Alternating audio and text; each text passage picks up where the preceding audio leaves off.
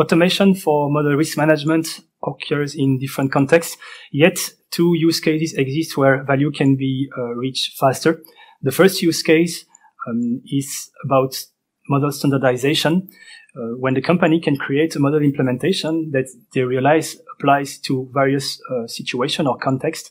They can make some efficiency gain. For instance, a bank could develop a credit scoring model that they realize could be used in different of their subsidiaries in possibly different of their countries.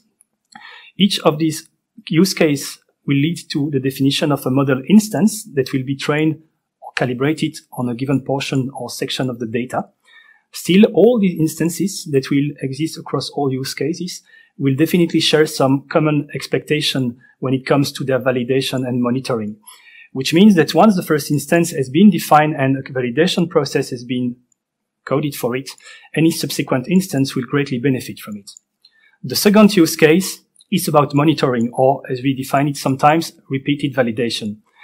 Indeed, regulation exists nowadays that require the company, the bank, more precisely in the financial sector, to repeat the validation at regular interval on a quarterly or yearly basis.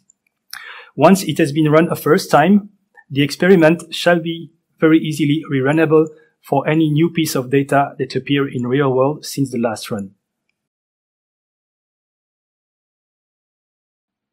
Keeping track as precisely as possible of the experiment, the validation experiment, is here key. To do so, one will have to ensure some key requirements are met. The first one is recognition, clear definition, storage, and versioning of all the artifacts that enter into the validation process definition. There are 5. The first one, the model and its metadata, the model that we want to validate. The second one is the business data, which is used to define the model data signature.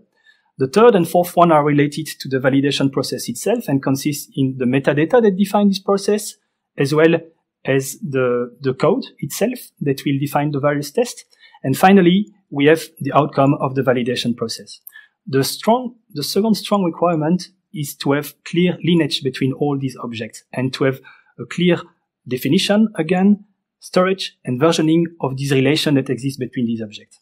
If this can be ensured, not only will be any future rerun easier to make, but also any outcome that has already been produced in the platform will be reproducible. Finally, automation usually embeds the ability to automate the run of some tasks and pipelines in some semi-automatic way or programmatic way, in such a way that some back-end long-running process can execute these tasks instead of a user having to push on a button in a UI. This can be done by implementing specifically a service for this purpose on top of your preferred cron job. This service should be considered as some BI tooling at the same level as a BPMN engine or dashboarding technology that would be built on top of a middle tier system that would ensure the artifact management and their lineage.